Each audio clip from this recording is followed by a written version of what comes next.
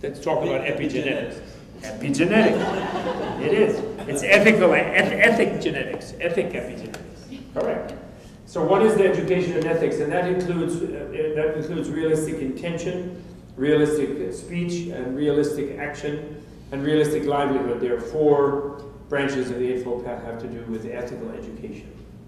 And then the second one is a mental higher education in mind, which has to do with samadhi and mindfulness, developing ability to concentrate and to really learn how your mind works, and also developing your mindfulness. How many of you have ever practiced mindfulness meditation? Oh, lots of you. Oh, that's good. So then you had that experience of counting to 10. That was so frustrating because your mind ran away with you at 2 and 3, and then you had to bring it back, right? And then you got a little better and you could get to it. Then, of course, you cheat.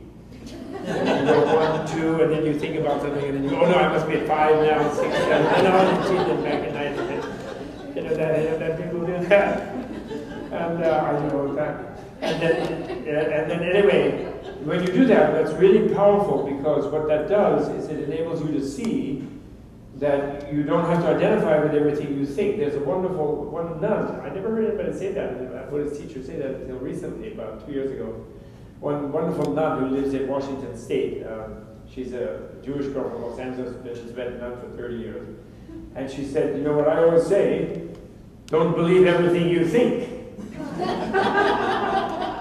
That's terrific.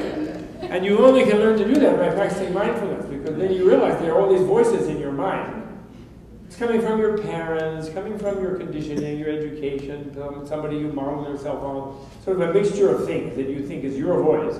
And when you hear that, and that voice in there says like, okay, Bob, that's unacceptable, you have to get mad now.